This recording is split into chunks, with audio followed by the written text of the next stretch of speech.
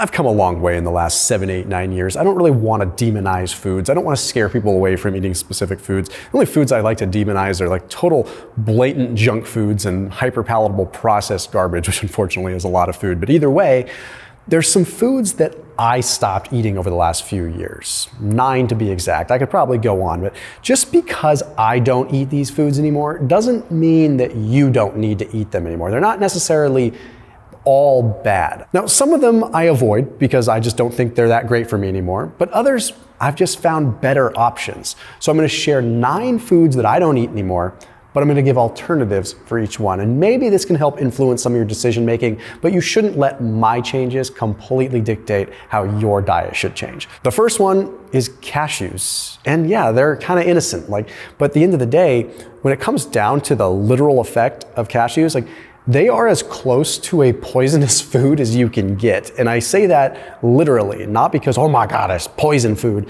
No, because it literally, when they harvest it, they have to be wearing full protective clothing because it's covered in urushiol, the same stuff that's in poison oak that makes you itch. And I realized personally that when I start eating cashews, I can literally start retaining a pound or 2 of water. I get itchy, my nose gets stuffy, and I was talking to my doctor, who's a very good doctor, by the way, a doctor that's been on this channel before, but shall rename nameless. He's the one that said, well, cashews are pretty darn close to as poisonous as you can get, so maybe you should cut those out. Anyhow, so I don't do cashews anymore. They're also super high in phytic acid, super high in omega-6s, like the highest out of all the nuts, and they're super high carb compared to other nuts. So now I go for pecans and I go for macadamia nuts. Those are the ones I lean into. I don't even do almonds that much anymore. Pecans and macadamia nuts, super low phytic acid content, higher omega-3 content, well, at least in the pecans, but super low omega-6. So let's move on to the next one. I used to eat turkey bacon quite a bit. And I'm still not really actually, I am kind of opposed to the idea of turkey bacon. It just seems kind of wrong, like taking bacon and making it with turkey breast. But most of the turkey bacon that you find is a little bit of turkey meat pressed with a bunch of other stuff. And in an effort to reduce calories, I was going for turkey bacon, and I was realizing this is a total frankenfood. Just eat a little bit of the real stuff and just don't go overboard. So yeah, turkey bacon's kind of out of my life. If someone handed me an omelet with turkey bacon in it, I'd probably throw it at them. But no, I would at least take the bits of turkey bacon out and then throw it at them and then eat the rest of the omelet. So what do I eat now? I eat regular bacon, but I don't even do that often. I usually go for a good quality Parma ham or a good quality breakfast ham that isn't super processed. I'm a huge fan of Portuguese sausage when I can find it. If I'm out in Hawaii, I will go to town on some Portuguese sausage. Another one that I just don't eat anymore is rice cakes. And that's one that simply because when I started monitoring my glucose, I realized, holy cow, I would spike more from 1 or 2 rice cakes than I would from an entire bowl of brown rice or even a small bowl of white rice in a fraction of the calories. I'm okay, now having a glucose spike isn't the end of the world, but I'm is this really what I want to be doing to myself? Constantly spiking? And I wasn't having them all the time. I would just have them maybe post-workout or have them occasionally because a low-calorie snack when I would have carbs. But it just didn't make sense anymore. So now what I do if I need something as a delivery vehicle for something, because I used to put protein on a rice cake, I used to do all kinds of things. I use those siete tortillas. This is not a plug for them. Those almond flour or chickpea tortillas. They are awesome. They're super low net carb, super low glycemic. They barely spike my glucose, and it's still an easy snack. I could put some almond butter on it. I could do something like that, and it's easy. The next one, I don't get rotisserie chickens when I'm on the go anymore. I used to pop into grocery stores and get a rotisserie chicken because this is at least a way for me to get some protein and some fats in. And then I realized at most grocery stores, there is so much MSG and so much in the way of preservatives and weird stuff. Why would I do this to myself? Why? Even if I go to Whole Foods and I get a rotisserie chicken there, the amount of sodium in is one, and I'm not anti-salt, but I'm talking sometimes 2,000-3,000 milligrams of sodium in a rotisserie chicken. And unfortunately, I'd eat the whole dang thing. But independent of that, I realized how much fat is in chicken skin, and I'm not afraid of fat. But when we're talking this much chicken skin having 300 calories, okay, let me ditch the skin. And then I'm wait a minute, I'm being wasteful. Is there something better? So now when I go to the grocery store and I'm on the go, I just get cold cuts. I get things like Applegate Farms deli meat. I look at cold cuts like turkey breast, chicken breast, deli cuts, flip over the label and make sure there's no weird things. If it's something just like meat and salt and rosemary extract, that's as good as gold for me. So I'll do that. It's way cheaper, way lower calorie, and I can control my fat intake a little bit more so I'm not having calories going through the roof. The other thing that I do is I just prepare now.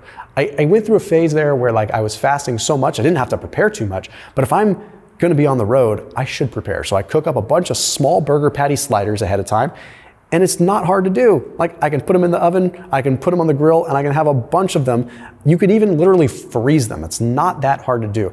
I put a link down below for ButcherBox too, if you wanna get some really, like seriously amazing tasting bison. They have amazing ground bison and amazing grass-fed, grass-finished ground beef, which, dude, I really do think that ground beef is, I think ground beef is underrated. Like you get collagen with it, you get some of the gristle that's actually good for you, but man, we throw that sucker out. That's like, we always say, oh, it's the nice cuts of meat that we want. The ground beef is where it's at. Anyhow, so that link down below gets you grass-fed, grass-finished cuts of meat, not only the cuts of meat, but the ground beef, but also chicken options, pork options, scallops, other seafood options, real bacon, good stuff, all at that link down below, and then it gets delivered to your doorstep. So it takes one step out of the prep. Seriously, give them a shot. It's called ButcherBox. It'll change your life, at least as far as the quality is concerned. Like if you go to the grocery store and you look at meat now, it's like bright red. It's like not even the way it's supposed to be. You look at ButcherBox, it's like a deep red, the way that it should look. Anyhow, that link is down below, top line of the description. Next one is one that I stopped eating a long time ago, but it's important to note, and that's margarine.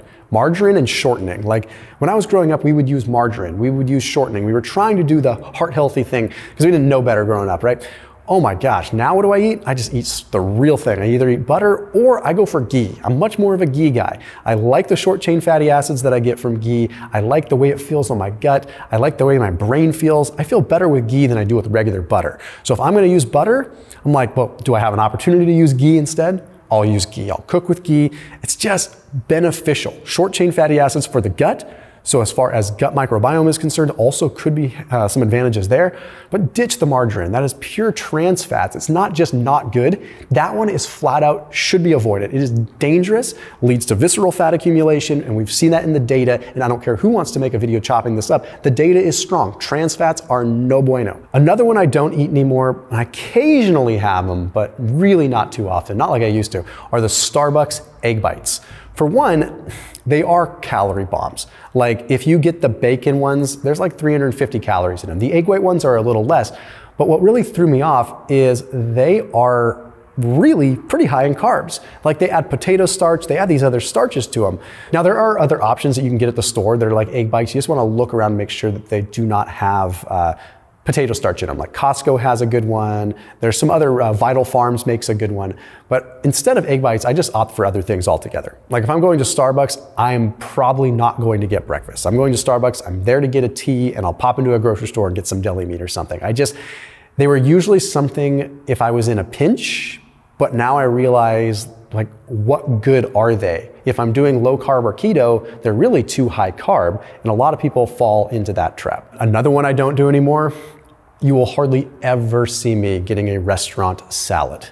I don't necessarily want to be like my friend Mark Sisson, who I've talked to. He used to carry his little sachets of his own salad dressing with him so that he could do this. I'm just like, you know what? Just give me the steamed veggies. So it's just a trap. Like, okay, in an effort to get a couple grams of fiber and some few nutrients from romaine lettuce, you're telling me that I have to like get that 1,000 calories of oil. I could have that salad without the oil, but come on.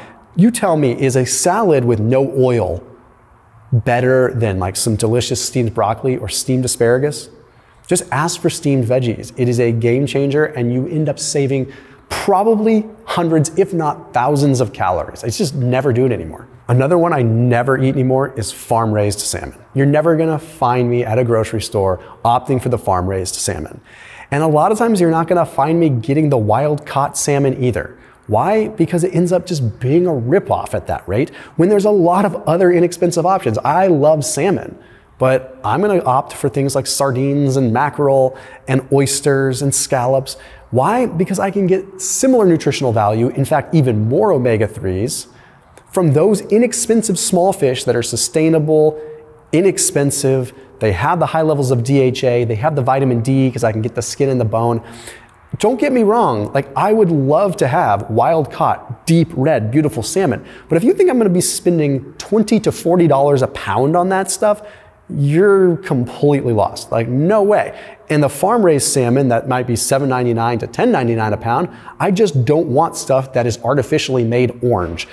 No matter what I have to say about salmon, the fact that something is artificially orange is just weird. And the last one, I don't get fast food cheese anymore. What does that mean? Well, I'm human, and especially when I'm doing keto or I'm just trying to get protein, it's not totally uncommon for me to like roll through and maybe get a burger patty from Carl's Jr. or a burger patty from In-N-Out or Wendy's or something like that. Typically, I would get it with the cheese, and then I realized that most places aren't using real cheese. Even if you get like a mushroom Swiss, you find there's all kinds of added trans fats and weird stuff. I'm like, that sucks. I don't want to do that. In-N-Out is the only one that might be an exception. They might have somewhat real cheese, but I just deal without the cheese. Like if I go to In-N-Out or if I go to Carl's Jr., I just get a burger patty or 2 or 3 and just don't do any cheese on it. Like I save hundreds of calories for one, and I'm not getting mystery cheese. It's just, you don't have to completely ditch it if that's what you do when you're on the road. But trust me, if you just cut out the cheese and put a little bit of mustard or something instead, you might lose a slight percentage of taste, but it's going to get you so much further in the long run. As always, keep it locked in here on my channel. See you tomorrow.